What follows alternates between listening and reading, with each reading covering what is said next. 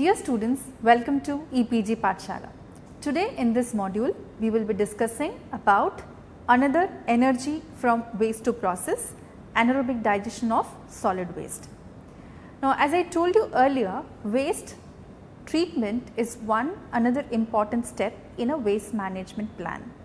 It is a crucial step and it is important next to waste collection. Now, waste treatment is essential to avoid the undesirable or unwanted consequences on the environment and the health hazards posed by these waste material. Now, there are many treatment methods which are available, starting from your thermal treatment method, advanced thermal treatment method, chemical method and the biological method. Now, the thermal method uses very high temperature to destruct the waste and result in the formation of the end products, and the waste that is destroyed results in the generation of energy which can potentially convert it into electricity. One example is incineration, where you use very high temperature of 900 to 1100 degrees Celsius and then destruct the waste into ash, which is an inert residue. The advanced thermal treatment methods also use very high temperature, but they are done in the presence or absence of oxygen. Example is your pyrolysis and gasification. Now, another major treatment method is your biological conversion methods. Examples are composting, vermicomposting, biogasification, anaerobic digestion, where you use microorganisms for converting them into a suitable product. Now, since microorganisms are involved, they are eco-friendly and cost effective. Also, they produce residue which are safe to be disposed of into the environment. They do not discharge any harmful contaminants into the environment. And the waste to energy process is like the anaerobic digestion results in the formation of or the production of the gaseous material which can be used as a fuel or it can be converted into electricity. The residue which is left out at the end of the biological degradation can be used in the agricultural fields as a manure. With this introduction, now let us look into the learning objectives of the module. Now, the learning objectives of this module would be to understand the concept and the process of anaerobic digestion. 2. To create awareness about the different types of reactors that are used in anaerobic digestion of solid waste. To gain knowledge about the factors that influence the process of anaerobic digestion. Also, to realize the merits and demerits of the anaerobic digestion process. Now, as I told you earlier, municipal solid waste consists of around 70% of organic fraction, of which 53% is biodegradable. Now, instead of disposing these organic fraction into landfills, they can be effectively utilized to recover energy, as they possess a lot of chemical energy embedded within them, and the residue can be converted into manure. The organic fraction of waste is carbon rich and hence can be easily degraded and converted into energy. Now, anaerobic digestion, shortly called as AD, is one option where the organic biodegradable fraction of waste is digested in the absence of oxygen, and it results in the production of methane, carbon dioxide, which is nothing but your biogas, and a residue that can be potentially used as a manure. Now, anaerobic digestion can be performed only with the biodegradable fraction. It is essential to separate the biodegradable waste from the other components of the commingled waste, which is generally done by segregation or screening. Apart from cow dung, you can also use the biogas digestate slurry or any other digestate from the anaerobic digester. Now, within the digester, the waste will be heated and it will be continuously agitated till the generation of methane and carbon dioxide. Now, just like the biogasification which undergoes or which occurs by anaerobic process, anaerobic digestion also includes anaerobic process which is carried out in 4 stages. One is your hydrolysis, acidogenesis, acetogenesis and methanogenesis. Now, let us look into the process description. Now, hydrolysis phase uses the facultative anaerobes and it converts carbohydrates into sugars, proteins to amino acids and ammonia via deamination, lipids to fatty acids and glycerol. Now, the gas production at this stage can rise up to 80% of carbon dioxide and 20% of hydrogen. Now, acidogenesis converts the organic acids that are formed, called as the volatile fatty acids, into acetic acids and its derivatives. Along with that, you also find the generation of carbon dioxide and hydrogen. The next stage is your acetogenesis phase, where it is also called as the acid stage, and this involves the acidogenic bacteria. Now, some microorganism converts this carbohydrates into acetic acid in the presence of carbon dioxide and hydrogen. The end of this stage is marked by a decrease in the level of hydrogen and carbon dioxide. The last stage in the anaerobic digestion process is your methanogenesis, where your methanogenic bacteria convert the acetic acids and its derivatives into carbon dioxide and methane. The methane generating microorganisms are promoted during low hydrogen levels. Two groups of microorganisms are active during this stage. One is your mesophilic bacteria, which are active in the temperature range of 30 to 35, and the other one is the thermophilic bacteria, operated or working in the range of 45 to 65 degrees Celsius. The gas production during the methanogenesis stage comprises of 60% methane, which is a major gas, and 40% carbon dioxide.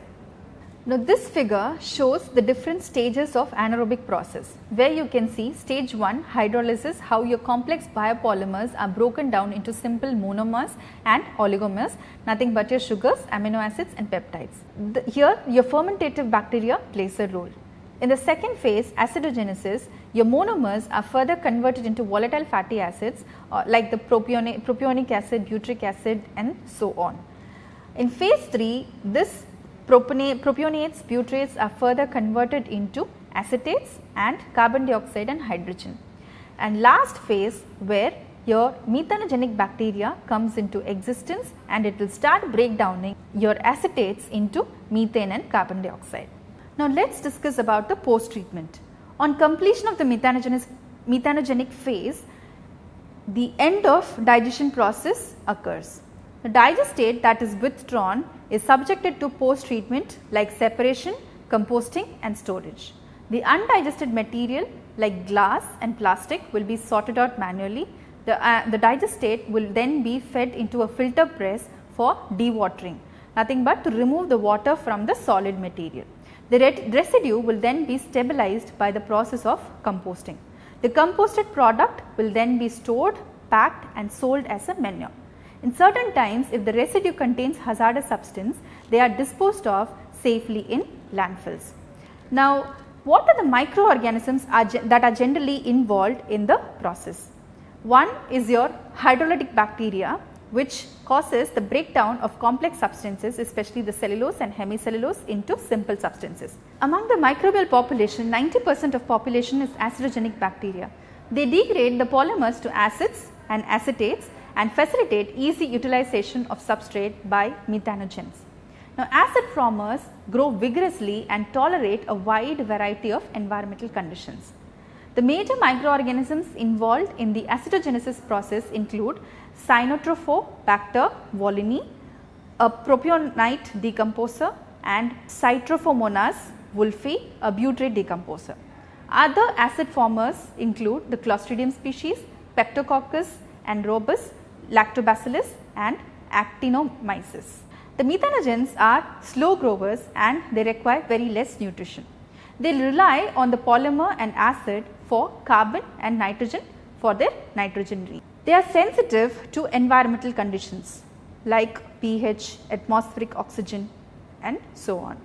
The atmospheric oxygen is one main factor that affects the growth of methanogens even at very low concentration. Nitrates and nitrites also inhibit their growth. The optimum pH level required for the survival of methanogens is 7. However, they tolerate a pH in the range of 4.5 to 8. Some of the methanogenic bacteria are Methanobacterium, Methanobacillus, Methanococcus and Methanosarcina. Now, in general, methanogens are divided into two groups, acetate and hydrogen carbon dioxide consumers. Methanosarcina species and Methanothrix species are considered to be important in anaerobic digestion both as acetate and hydrogen carbon dioxide consumers. Methane producing bacteria transforms the acids by two types of reactions.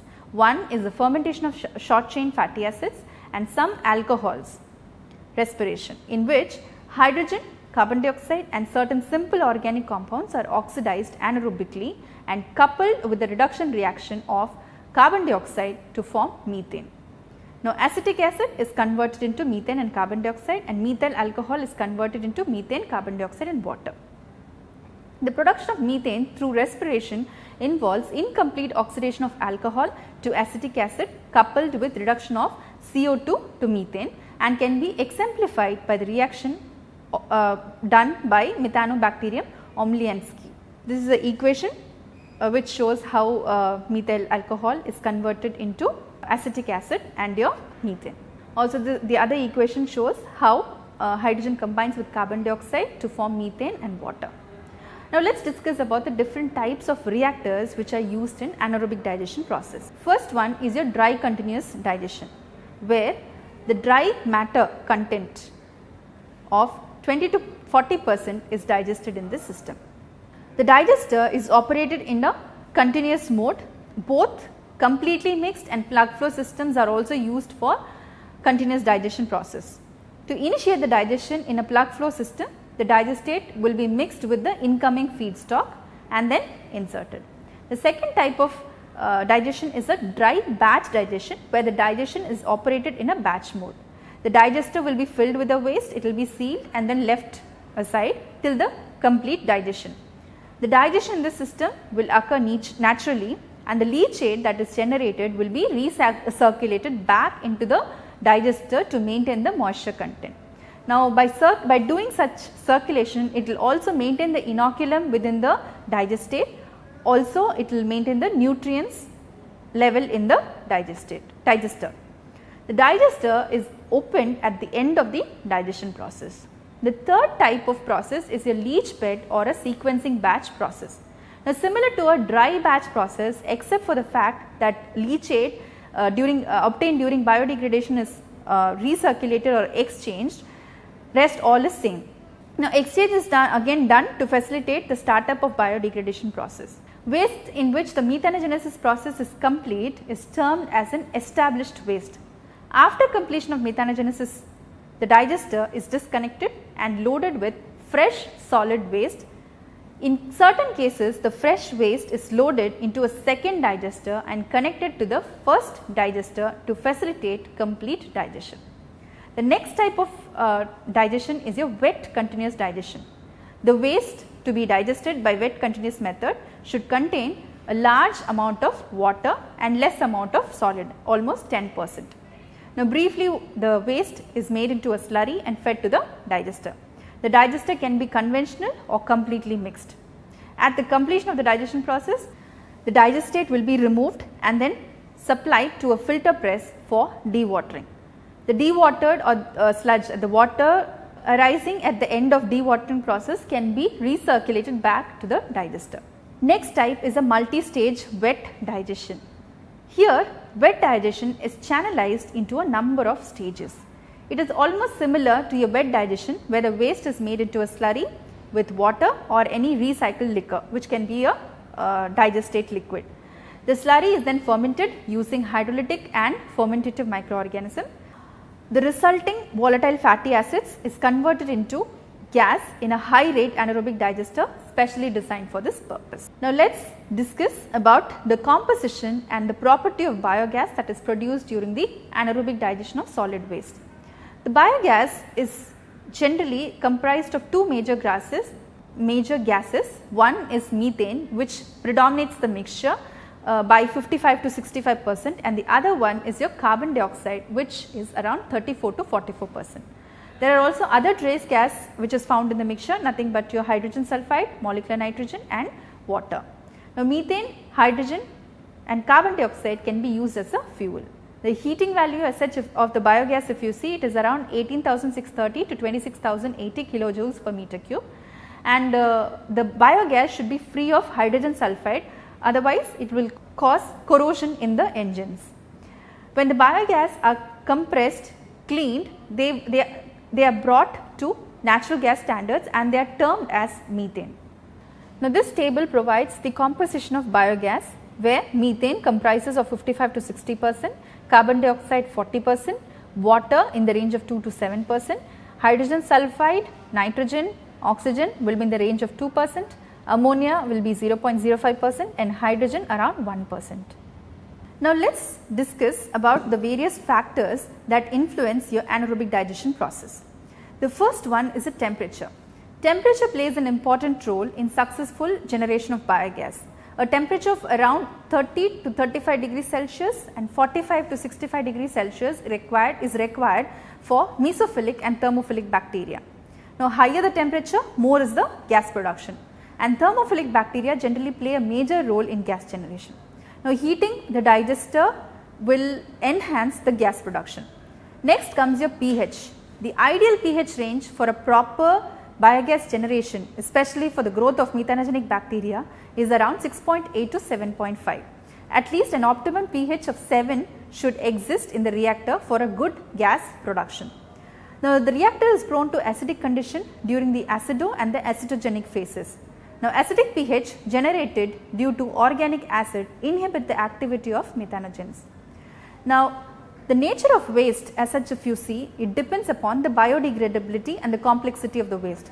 Simple waste can degrade faster and it will result in more gas generation, unlike your complex waste. The next important parameter that influences your biogas generation is your moisture. Now high moisture level might affect the growth of microorganisms. On the other hand, lower moisture content can reduce the liquid effluent from the digester. Municipal solid waste generally contains moisture of around 60%. When they are co-digested with the sewage sludge, the moisture percentage increases to 90%. Now when you do a minimum processing like shredding or size reduction, which I have already told you earlier, this will improve the surface area. When the surface area is increased, and it will increase the performance of gas generation, because the contact between the substrate and the microorganisms is increased. Then comes your carbon to nitrogen ratio. Higher the carbon to nitrogen ratio, it leads to high acid content and low methane generation. Municipal solid waste generally contains a C/N ratio of around 50, whereas sewage sludge contains a C/N ratio of 10. Therefore, when you co-digest them, they give a better gas generation. Now, let us look into the various advantages of the anaerobic digestion process. One, it results in the generation of a valuable byproduct like biogas and a residue which can be used as a manure. It reduces the greenhouse gas emissions by recovery of methane. They can efficiently treat a variety of organic waste and wastewater. They can reduce solid and excess sludge production can be minimized, and thereby the problem of sludge handling can be minimized. It will also remove pathogens, and the process stability is very high. Now the disadvantages include, this system requires skilled operators and the use of energy produced during the process is still under development. They are very sensitive to chemical compounds, especially the methanogenic bacteria. A slight change or any presence of any chemical will inhibit their growth and it will literally kill the methanogenic bacteria. Then presence of sulfurous compounds might create odor problem. To summarize, at the end of this module, we have discussed about the anaerobic digestion process. What are the 4 stages in anaerobic digestion process? How do you perform the process, like the pre-treatment, digestion, post-treatment, and what do you do with the residue? We also discussed about the various properties and the composition of biogas that is being reduced, and also the application of residue is also discussed. Then we looked into the different types of reactors like the wet digestion, dry digestion reactors, batch reactors, continuous reactors and so on. Then we discussed about the various factors that generally influence your anaerobic digestion process. Lastly, we discussed about the various advantages and disadvantages that are associated with the anaerobic digestion process. I hope this module would be of help to you. Thank you.